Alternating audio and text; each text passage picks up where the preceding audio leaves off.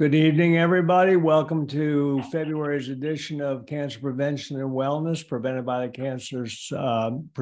the Cancer Survivors Park Alliance. We'll get started in just a couple minutes.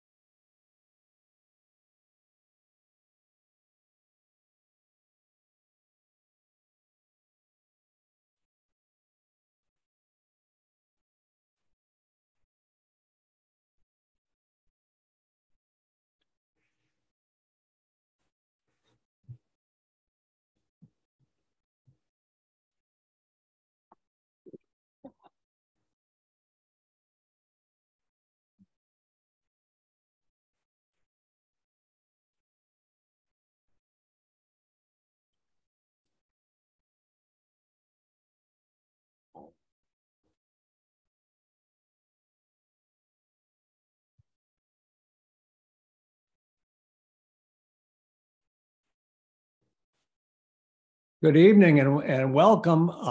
Thanks so much for joining us live for our Cancer Prevention and Wellness series. We have, I think, an excellent topic tonight and an excellent speaker. Before we get started, a couple housekeeping items. First of all, everybody on the call will be muted. We do not really want you not to speak, but you'll have to speak via the chat function, which I will be monitoring. We do not want to not have you ask questions. So please be involved with this. We want this to be interactive. Our speaker will probably ask you some questions through the course of the talk. We are recording this session, and this will be on our website at cancersurvivorspark.org in the next 24, 48 hours. Would like you to be aware of that. And if you find that this is particularly helpful, to tell your friends and colleagues and cancer patients and cancer survivors and their caregivers all about this topic tonight. We are really very excited to have Dr. Ellen Vincent with us. Dr. Vincent is a senior lecturer at in the faculty of Department of Horticulture at Clemson University. She is a member of the International Society of Arboriculture, a certified arborist, and is on a number of editorial boards. So she's very qualified to talk about what she's going to talk about tonight, which is healing spaces, healing gardens, healing landscaping. With that, I'll let her take it from there. Dr. Vincent, welcome. Thank you so much. It's an honor to be here with all of you. I appreciate the time. So this topic is healing gardens, hospitals, and more. And we'll do a tour of this topic. And my slides are not advancing. Does Laura have a suggestion? Try closing your PowerPoint and pulling it right back up. Hit escape, you mean? Yep. Okay. Nothing's happening when I hit that. Oh no, maybe we're— Oh wait, it just worked. It just worked. There we go. Great. We'll start out with the definition of health. You have to hold your mouth just right. I don't know. As long as it keeps working, I'm fine. We'll start with the definition of health and what is it? And here's one definition that I appreciate, and that it's multidimensional. Every area affects the other, and you have to pay attention to all of these when it comes to health, according to Wilbert Gessler, who we'll learn more about in just a few moments. And then there's the World Health Organization definition of health, which always causes me to pause and just appreciate this, that it is a state of complete physical, mental, and social well-being, and not merely the absence of disease or infirmity. So that's a very good one. So if we look at historical healing, we can start with the hospital cloisters concept. And a cloister, again, has multiple definitions. It can be a covered walk with an open colonnade. It can be a place devoted to religious seclusion. It can be life in a monastery or a secluded, quiet place. And I would just ask you if you can think of a place that might feel like a cloister, where it's a secluded, quiet place,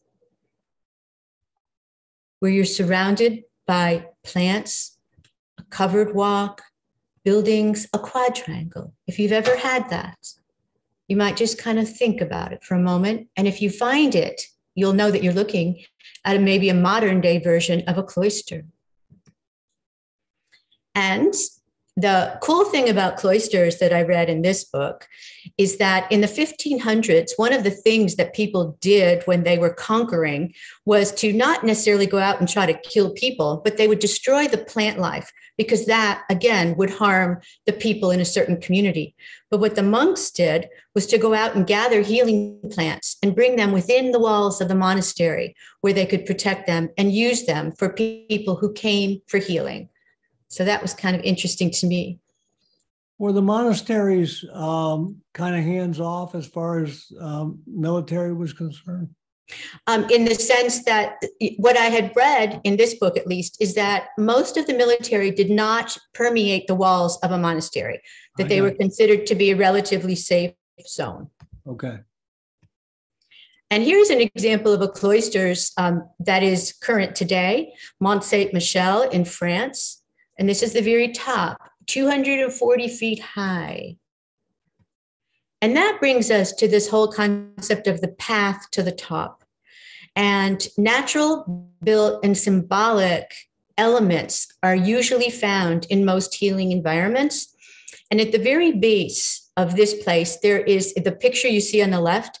It's flowering plants and grasses just growing wildly for a large space. You walk through that and by that as you get to the entrance to go up to the 240 feet. You climb this by foot.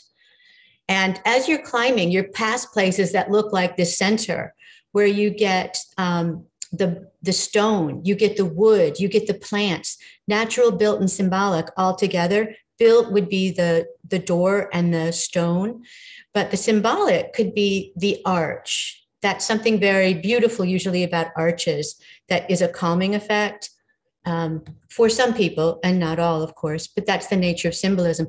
And if you look on the right, that's also could be very symbolic. When you get to the top, it's a way to keep people in a path, to keep them from going different places. And they use rope that goes through metal, and the metal just weaves around the rope. You can brush up against it, and there's no abrasion that can occur. It's soft on the hand. It's just absolutely beautiful. I've never seen anything like it. And when you're trying to herd people, keep them in a row and a line and keep them moving, what an elegant way to do that. So that's part of the architecture. And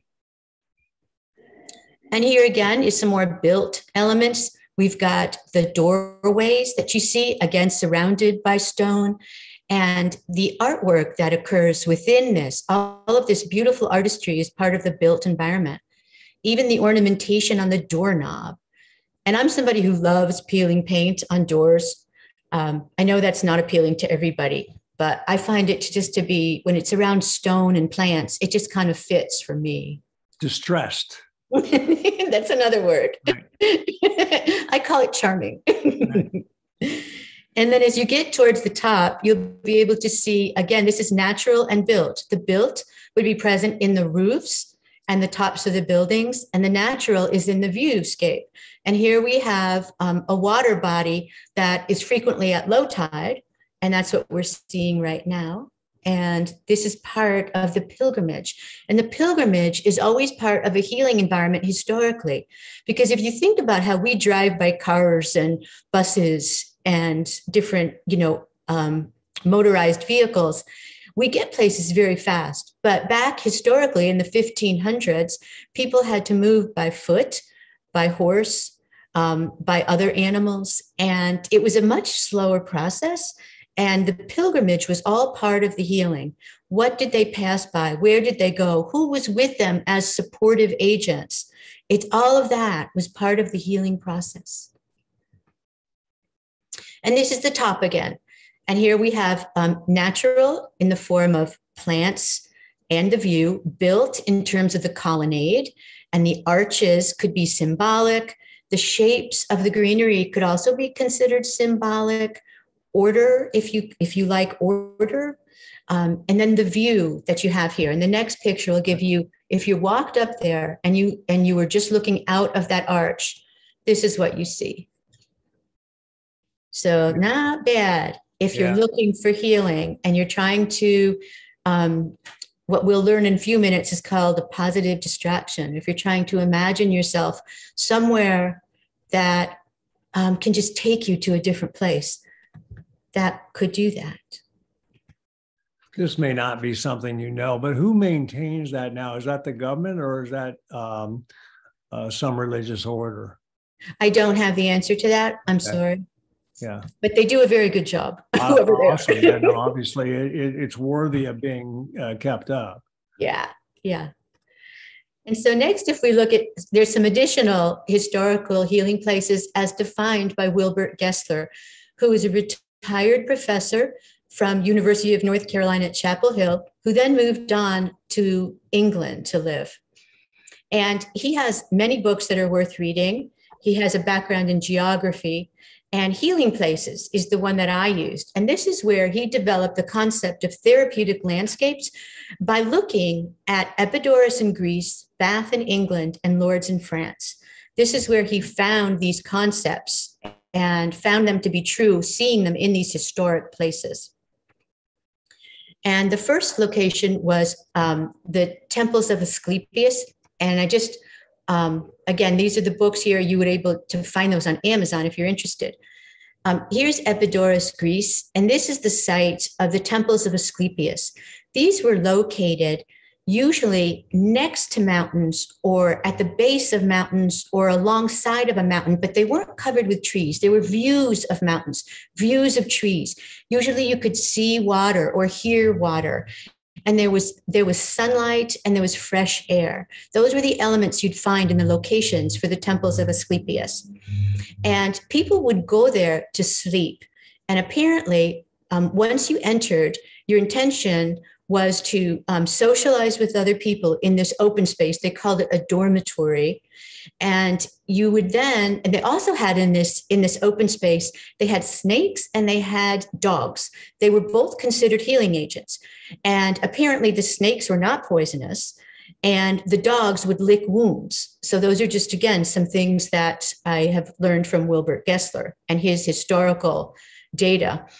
And so people would supposedly go here and sleep and have dreams. And during the dreams, they were supposed to be given insight into something that could help heal them. And that was just part of what people did. So it was a pilgrimage to get here. It was the space they were in while they were here that was just so beautiful. And the other interesting thing that I found is that people didn't just stay sequestered in the dormitory. There would be amphitheaters outside. And that's where people would sit and actually listen to music and watch performances. And that whole socialization was part of the healing process. So it was very interesting to read about these historical places. This is Bath, England. And the destination here, the intention was to get yourself in a mineral bath for healing. And this is really nice because this is where we got to see the beautiful plumbing capabilities of the Romans. They were the first to install the irrigation and plumbing that caused water to be able to be manipulated in this way. So this was very famous, lots and lots of history. People still go to Bath, England to be able to dip their hand or their foot or to go into a mineral bath. Just again, another healing environment. And then Lourdes, France. And this one, some of you may have actually been to. It's still extremely popular, and people will line up for hours to get in. And I'm sure this wasn't like this during the pandemic, but this is before pandemic, this information. People would line up to get in here. And again, they were looking for water and spaces to touch. And apparently it was a lot of touristy type of stores and such around the base of this, where you could, buy mementos. But again, if you think about the whole social process brought people to this location, and they got to know each other. And apparently it just has a lot of healing effects for many people. Of course, not for all. And historically, we can look at the work of Florence Nightingale. And she was monumental for changing the foundations and the flooring and the construction of the interior of the hospital.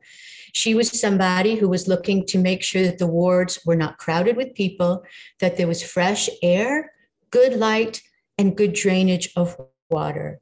So she was instrumental, and just to this day is celebrated for her good work at making these changes to the historic hospital system.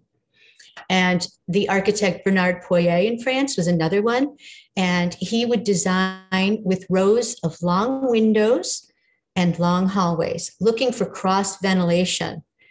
And this is something right now that a modern architecture firm out of Poughkeepsie, New York, called MASS, M-A-S-S, is back to designing, is making sure that cross ventilation is now being installed back in buildings as part of the healthy architecture system.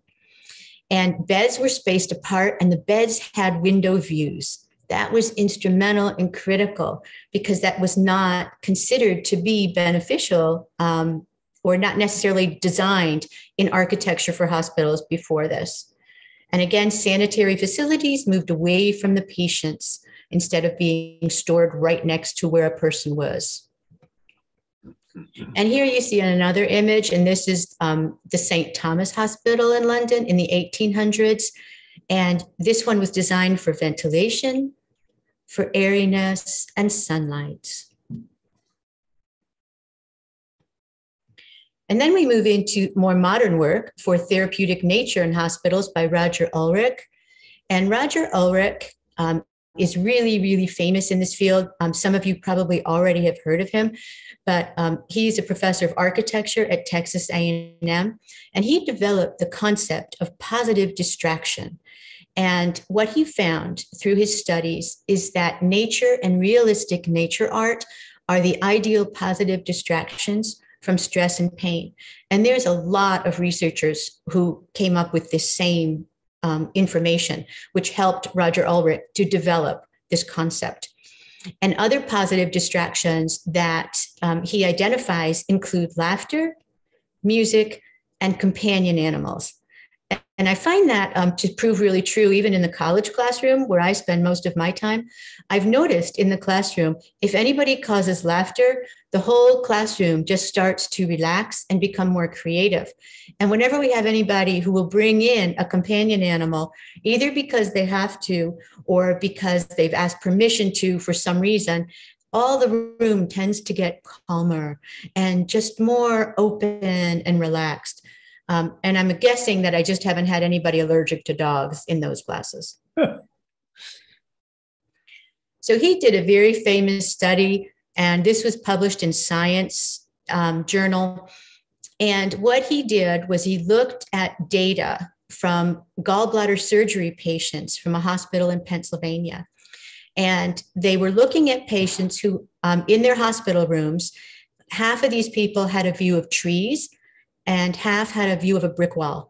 And the people with the view of trees, it was not a manicured, beautiful, specially landscaped tree lot. It was just trees out the window.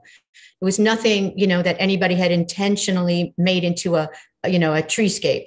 It was just there. And so that was what they looked at, and they all had the same nurses. So there weren't a lot of variables to cause distraction in this study. And they just looked at the patient's records, mining the data. And the people with the view of trees left the hospital sooner, and they complained to nurses. The other people had a had a view of the bricks. Brick wall. Mm-hmm. Brick wall. Yeah, Wow. the brick wall people stayed in the hospital slightly longer, and the people with view of trees complained less to nurses, which I thought was a really interesting observation. And this is looking again at the records. That's how they came up with this. They took the people who had the tree view took less potent painkillers, and they also scored slightly lower for minor post-surgical complications. So this was significant. And this study has really, really informed the industry. There was another study that he participated in, and this one was done in Sweden, and this was on open heart surgery patients. And they had a selection of images that were mounted to a small board that was clipped to the bed of the patient. And the nature pictures had either trees or water or both in them. There were abstract pictures that had curves and rectangular forms in them. And then there was the control. And the control was either no picture or just a white panel by itself. And they found that the people exposed to nature with water picture had less post-operative anxiety than all the other groups. They had people who looked at the abstract pictures had higher anxiety than all the other groups. And then 4 days after surgery, they found that people who looked at any type of picture were able to complete a visual perception functioning test faster than individuals who did not have any image of at all in front of them, the control groups. And here's a picture of what some abstract images could look like in case, you just need a reminder of that. And I like to put these up because imagine, some people love these. They're really exciting and fun. You can get imaginative with these. But if you think about having surgery and perhaps being queasy, being dizzy, extremely tired, this could cause distress. And that's what was found in their study. These are not the images that they used. I just came up with these to share with you how abstract could not be a calming, soothing gaze. I don't think I'd want to see the upper right one. Me either. Yeah. But I always find there's exceptions to the rule. When I've done my research with nature images, the therapeutic benefit of nature images on people in pain, I've always found that there'll always be an exception. There'll always be somebody in that group who will go, yeah, that one's for me. Oh. So it's fun if that's what makes it fun. But the majority do not want abstract. So that's what we tend to go with in the field in our design recommendations is don't pick abstract. Okay. So when we look at healing gardens, we have to look at them to match the person's needs in the garden space. And here's just an example of some of the things that we would be looking at. And that's you can look at, if you have an elderly person with a cane, you have to be very careful about what is the design of where they're walking. Where can they move where the cane won't get caught in a crease, won't cause them to stumble. And then if you're looking at a garden for a child, you have to be able to lower the perspective if you're dealing with people who are very short. So you might have to just make sure that there's places for them to access the features that you have put into the design for them. And then you have adults in a wheelchair. And again, that has to do with height and with the surface material that the chair will move on. And then Alzheimer's and dementia, I have quite a bit of information on that one for you because there's quite a bit available. Now, some of these will be more general and some will be specific. Alzheimer's and dementia has a lot of specifics, whereas people in pain, surgery patients in pain, there'll be much more of a generalized design that would be appropriate for some groups. Is there any data, Dr. Vincent, about the actual art within the hospital making a difference? Yeah, there's, and I don't know if it's official research studies. I can't remember that, but there's a lot of comments about hospitals bringing in local art that may not match the therapeutic qualities that art images require for patients. So a lot of times it's not paid attention to. Okay. The art will be selected for other reasons. Either it's a gift, you're celebrating a local artist, just other reasons. But if you're looking for to not cause distress, you're looking to be a healing element, then you have a different set of criteria that you look for. And not every hospital does that at all. Okay. And so here's Claire Cooper Marcus. And she, again, is a prolific author. She's a retired professor of landscape architecture and environmental planning from University of California, Berkeley. And she has really contributed to our knowledge in this field. She was born in London, and she has both international and national recognition for research. And she looks at social and psychological implications of design, open space, affordable housing, outdoor space in healthcare settings, and environments for children and the elderly. So you can really learn a lot from her, and her books are very readable. And House as a Mirror of Self can actually help you to see yourself in the home that you are living in, the one that you picked. You can kind of learn more about yourself from what's around you. It's really fun. So she defined therapeutic aspects. And the three definitions that she uses that I've used in my research are relief from physical symptoms, stress reduction, and improvement in overall sense of well-being and hopefulness. So that is the definition of therapeutic aspects that I have used. So if we look at gardens versus landscapes, what the difference is, there's lots of ways to look at these differently, but just a generalized explanation of their differences could be that your garden is more highly maintained, contains more plant diversity in it, perhaps, not always, but oftentimes, and may have an educational component, such as this one here. You can see the Sustainable Landscape Demonstration Garden at Clemson University, and there's even a QR code there where you can go to a related web page. So that is, more highly maintained, whereas a landscape can be more generalized and something that you pass through, that you view, even from a car that you're driving by. So it can have less detail and still be as appealing and attractive. So healing garden characteristics involve built environment, natural environment, and activities and experiences. So we're looking at all of this in both the design end of it and in the use of it. So in the built, are there walkable paths? Is the seating conveniently placed and comfortable? And then is there other things like sculpture and fountains? And is the plant arrangement suitable for drawing you in? And then if we look at the natural environment, the soils are critical. Soils have to be analyzed, tested. Plant selection has to match the soil pH, the organic matter content. All of that has to take place. And then you also have the beautiful animals that may be drawn there, as well as insects, reptiles, and spiders, which are freaky to some people, but are elements of the natural world in which we are creating. So it's all, you have to look at this, but the activities and experiences also are social, they're symbolic, as well as kinesthetic. So whether you're sitting, walking, or running there, or are you just gazing or watching? Is it a place where you can talk to others, where you can examine and reflect and wonder? Can you make connections and see metaphors? Can all of this happen in the garden that you're considering healing? So when you're being, when you're planning for this kind of experiential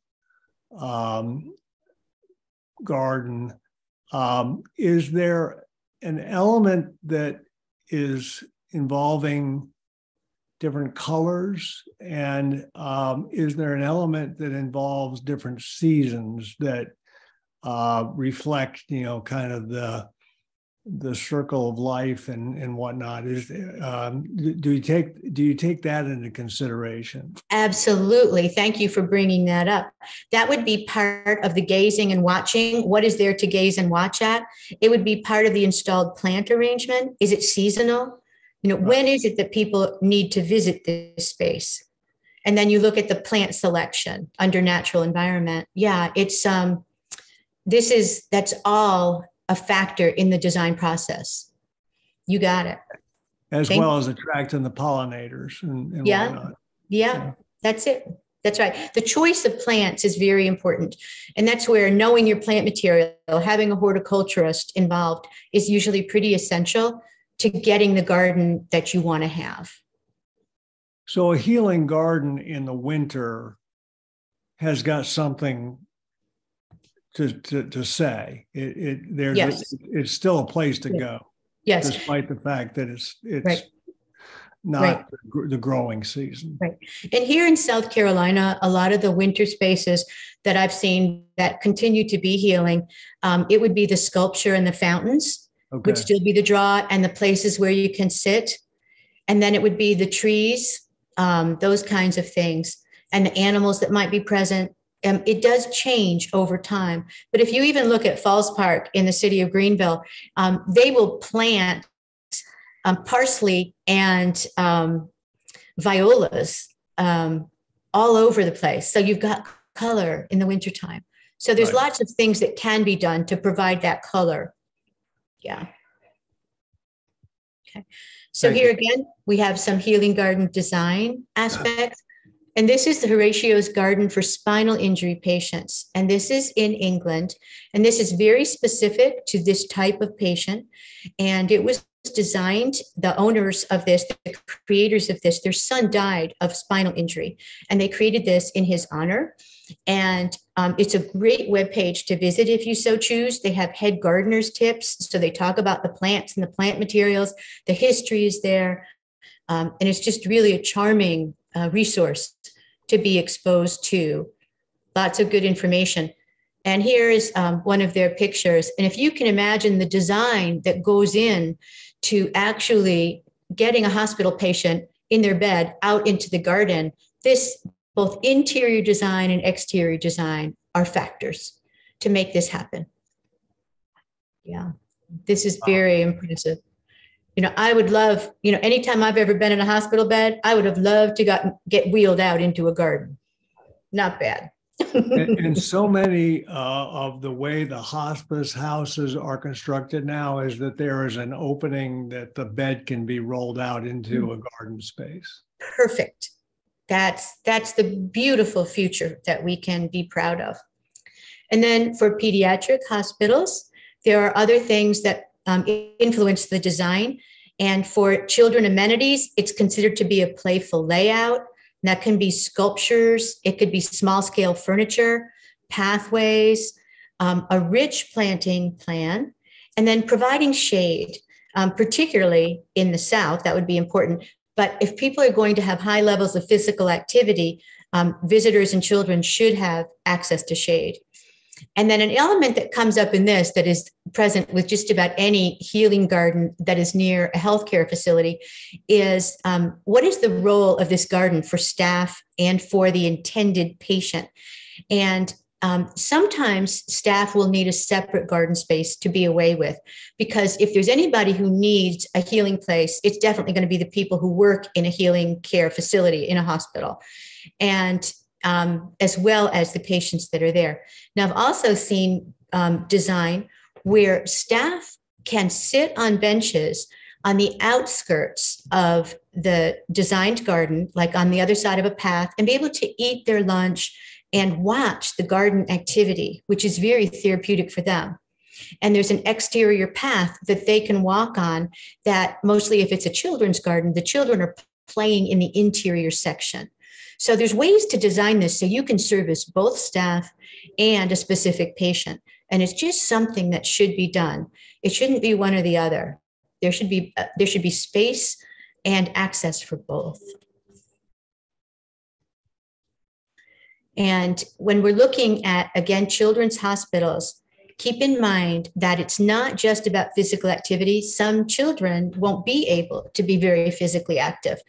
And it's the sight, the sounds, and the scents, both from the windows that overlook this, as well as for people who are out in it. These can all be positive influences towards healing and calming and relieving stress. So you might just also ask yourself, if you work in a hospital or have or been in a hospital in a healing garden, can you recall a potential healing aspect of that space, that how it might have affected you or how you might have seen it affect others. So that's just a question you might, if you come up with one, you might want to just enter it into the chat.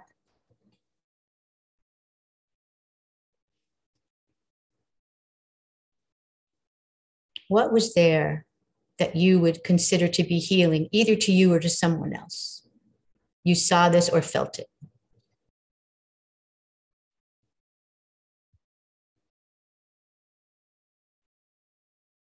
Chat's not being very active right yet. That's okay. And sometimes it takes time to think about these kinds of things. They're just not fresh in the mind. It's just fine. This is the Greenville Health System Children's Garden, Grove Street. And this is the healing garden. And what's not really, this was 2017 when this was taken. And what was really unique about this is that signage to healing gardens is usually missing. So finding a healing garden at a hospital can be an endeavor. And this hospital had it right inside the lobby. It was so obvious. It was great, which is why I had to take this picture, just to celebrate them for making it so available to people. So that's, again, the signage, the availability. If there is a healing garden, can people find it? Because finding one's way in a hospital is one of those problems that is constantly mentioned in the literature. Wayfinding, they call it. A lot of people just get lost when they go into a hospital. So this is brilliant. And Dr. Vincent, we did have one chat comment about waterfalls, kind of that soothing noise, and the kind of our white noise of nature. Yes. And oh boy, don't I get that one. That sound of the waterfall. You can just feel sometimes your stress just flowing away. It's brilliant. Thank you for sharing that. So here is what the children's garden looked like before anything was done to it. And they approached our class, our Sustainable Landscape Garden Design Lab class. They approached us to see if we would do a redesign for them. And this was in 2017. And they felt, I'll show you who they are in just a moment. They thought this was overgrown and not healthy. Some of the plants that should have been dark green were very yellow. And you can see those right in the front of this picture, closest to us. So we took on this project. And the first thing we did when we visited there was we took a soil sample around where some of these evergreens were. And the soil was alkaline, the high pH. And most evergreen shrubs require an acidic soil, a lower pH. So we knew just right then and there that those plants were not suitable. It was not right plant for the right place. So that would have called for a different plant placement, which is what we did. We had those plants removed. And so this is Professor Shannon Barrett, and she is the interim director of the South Carolina Botanic Garden. And she was the lead landscape architect on this project. We worked together on this program. And then the two ladies you see on the right is it's Carmen Quintera and Sarah Pierce, and they worked for Greenville Health System, and they were in charge of the project. They're the ones who reached out to us, and they were amazing to work with. And where you're seeing Shannon Barrett standing on the left, that was the original labyrinth. And a labyrinth is something that is considered to be healing when you walk along it. You can always see how to get in and how to get out, and you walk at a slow pace so that you can reflect. It helps to calm the breathing, and your thinking should slow down as you do that. So it was covered with plants that weren't all healthy. And this is one of the designs by one of our students. This is at the Clemson classroom. And you can just see the different types of designs just by seeing the three that are available here on the wall. Very different designs, very great ideas that our students come up with for the renovation of this children's garden. And here is an example of the design after it had been installed, and of a mix of elements from some of the students' designs were incorporated into this.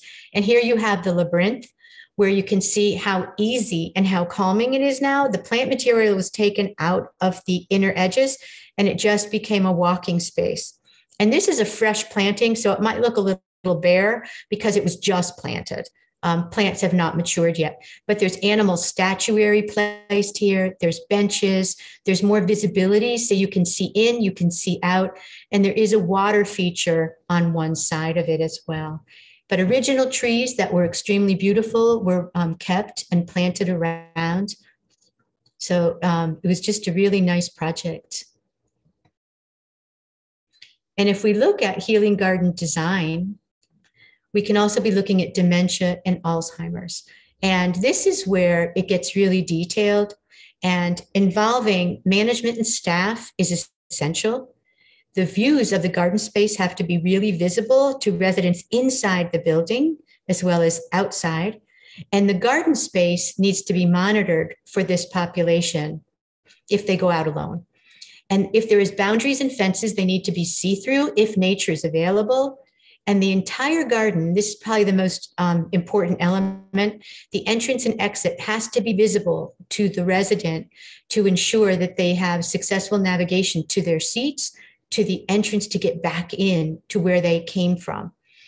And reducing visual shadows is important because a lot of times people with dementia will see a shadow on the ground as a whole. And it's something that could cause fear that they might fall in. So that's where minimizing shadows on the ground is important. And providing cultural memories, because a lot of times the memories are strong from a more of a later childhood, early, teenage to early adulthood is where a lot of the memories will come from that stay with people. And then, of course, make sure it's attractive and healthy. And some of the information about this, again, can come from Claire Cooper Marcus. Therapeutic Landscapes would be her book to look at, with her research embedded in the design tips. And here are some designs for Alzheimer's and dementia. And this one shows you that there are views from the inside. You can see the seating. From the seating, you can see the door. That's essential. The shadows are minimal. There's one big shadow from the building itself. And there's a see-through fence behind where people are sitting so they can see more nature. If there was something that like just maybe a parking lot, you would not have to have a see-through fence. If it's something that wouldn't be attractive, you can make it a solid fence. Okay. Here's an example of using statuary to trigger people in terms of memories. And this is Helen Nebelong, Denmark. And here's Martha Tyson's work. And this is rather large scale at a family life center. And just to give you an example of how the paths are very, you can navigate these paths with ease. You're not going to fall over. There's not plant material cascading all over the edges to cause tripping. It's all very careful. Ins and outs are available. And here's two of her books. If you want more about this type of gardening. And then Tim Lynch, he does designs in the UK. And one of my favorite things about his designs is that incorporating the red phone booth that we associate with England and London, he puts those in the garden for people with dementia. And I think that's brilliant. And we've got our paths going in and out. There's the see-through fence for more nature.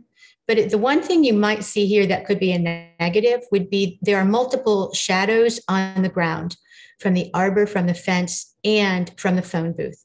That could be a negative. So just keep that in mind when you're navigating or designing. And this is just more examples of Tim Lynch. And he's really, you can visit online and see some of his work. It's really impressive. And he specializes in elderly and dementia.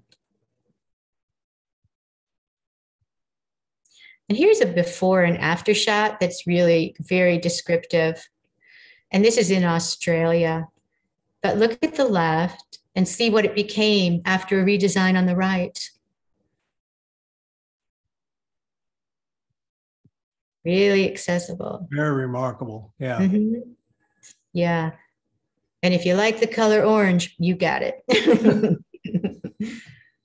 But again, this would probably be a planting. I'm not familiar with plants in Australia, but you may have to do replantings in some of the containers if you're looking to have winter color in some of this. And here's another before and after. The before is in the small picture on the right. And then after, you can see that this is very easy to navigate. You can stay on the path. You can get in, you can get out. There's seating available. And then the non-toxic seasonal plantings. Sometimes there are, in hospitals in particular, there are people who, with asthma and such, that there can't be strong smelling plants or it can cause them distress. So that's just the kind of thing you need to know about the people, again, who are going to use the space so you can design it appropriately for them.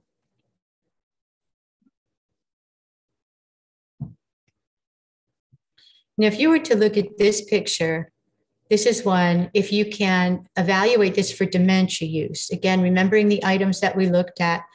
And does this score high or low? Is there a feature here that you would change to meet the requirements that we looked at for ideal dementia spaces and gardens? It seems a little maze-like. It's very pretty. There are a lot of shadows. It's very ornate. But I think it's probably something more of a estate garden than an Alzheimer garden.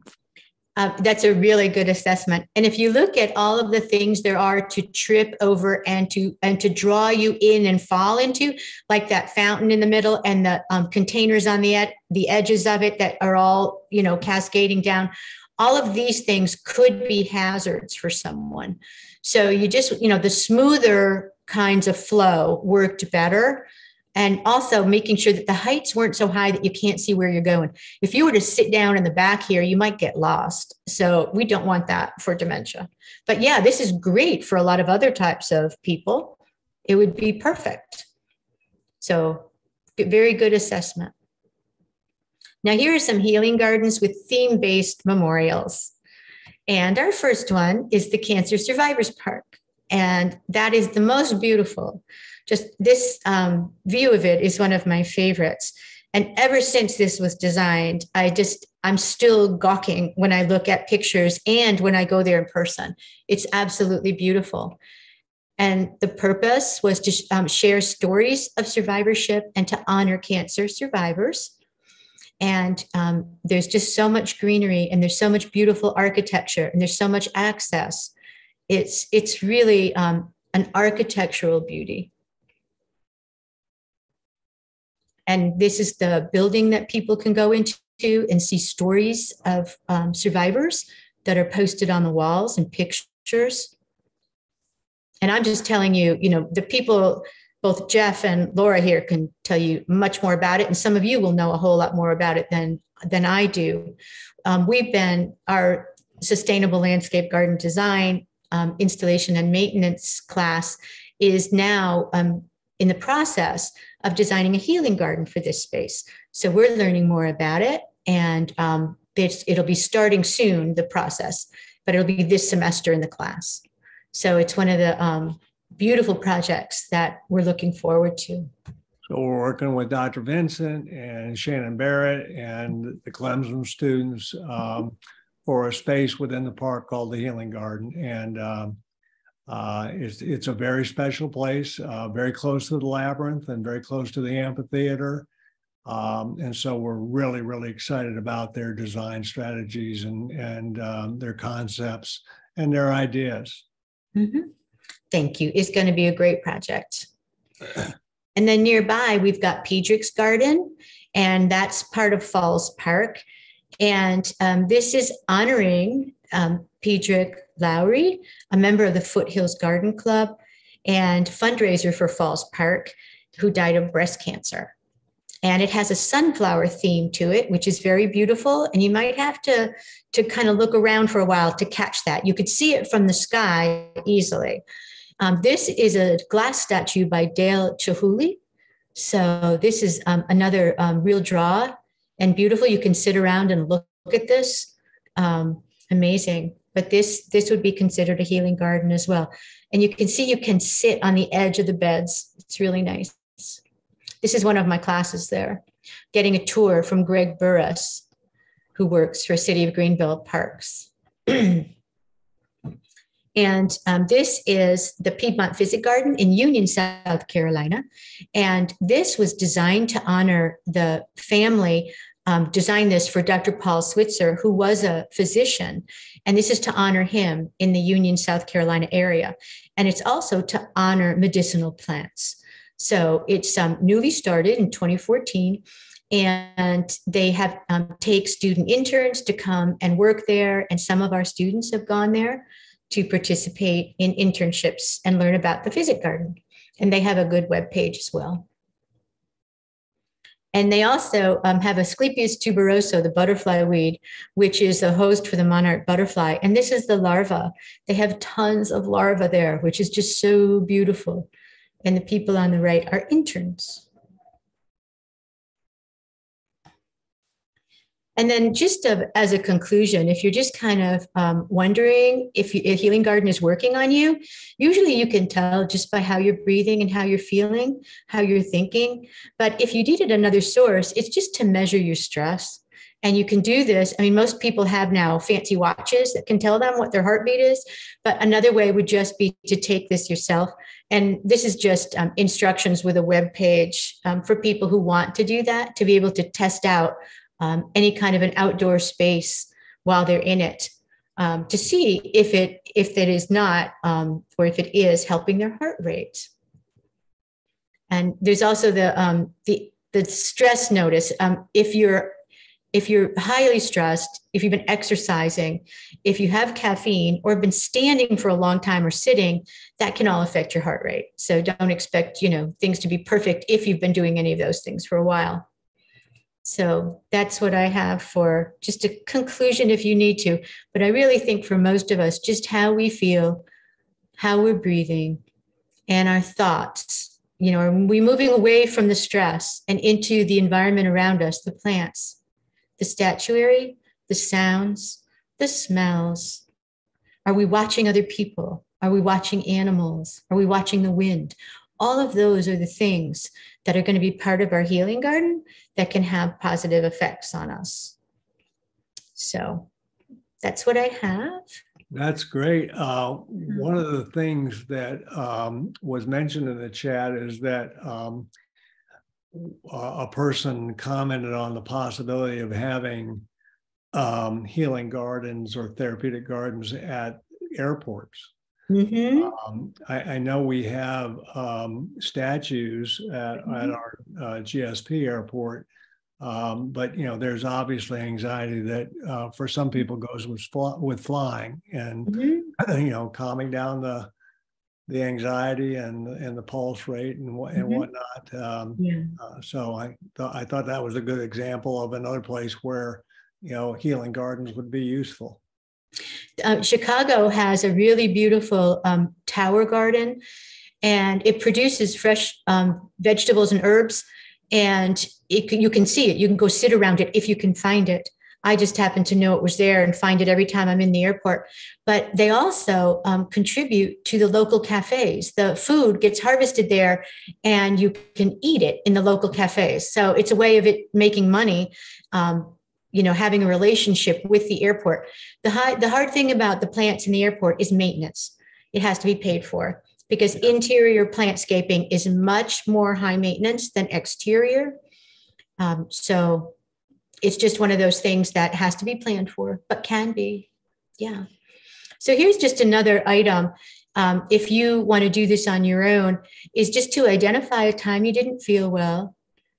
And then be able to also remember or think about what space either helped or hindered the healing. What was it? And then think about the elements of the space. What were the factors and the features that had their effect on you? And that can kind of help you understand how you have been using healing gardens in your past, perhaps. It's just an idea.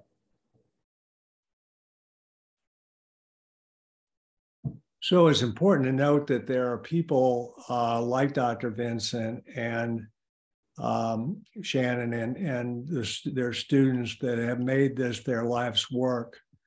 And so as a visitor to these gardens, you passively take in what they've accomplished. But there is another element that we'll talk about further in detail in other lectures, where getting down and digging in it and seeing the fruit of your labors and whatnot has a therapeutic benefit as well. So therapeutic horticulture, I know that's part of what you teach to your students and whatnot, but it is another aspect of this that is healing and can be very therapeutic for a number of different maladies, to include PTSD and other disabilities. Yeah. What I have been finding, I have the sustainable landscape garden design, the sustainable landscape demonstration garden on the Clemson campus. And I've had some students who have actually requested to work by themselves instead of in teams. They take a class, creative inquiry project, where they actually work in the garden, as well as conduct surveys and do other things for passersby. And when they tell me they want to work by themselves, what they always say is, I feel calm.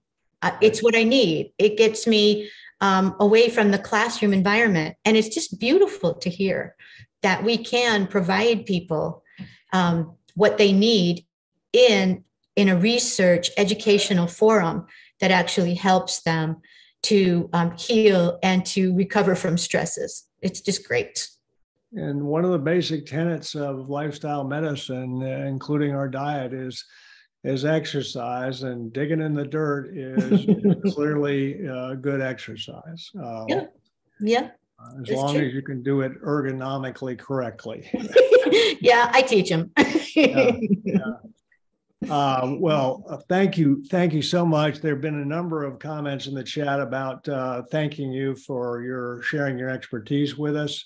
And we will take a before picture of the healing garden and the Cancer Survivors Park, and then we'll see pictures as we move forward, and then I think pictures through the various seasons, and see how that develops. But we're very much looking for the collegial approach to working with you and your colleagues in Clemson in this park.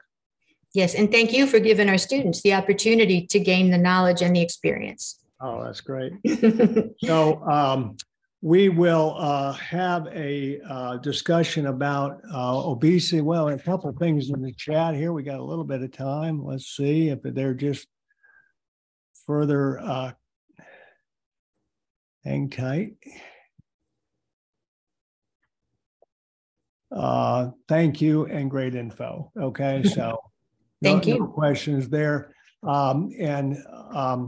So what we normally do is advertise our next month's session, which will be about obesity, not from the standpoint of any shaming, but from the standpoint of a healthy approach to being overweight or obese and trying to maintain an ideal body weight. Finally, just want to end with a quote. Obviously, one of the things that gardens and horticulture and landscaping and urban green space allow us to do is what it's telling us to do is to slow down from our rush world. So a Chinese philosopher, Lao Tzu, nature does not hurry, but everything is accomplished. It gets it done. So everybody have a great evening. Dr. Vincent, thanks so much again. And we look forward to working with you. Thank you. Thank you all.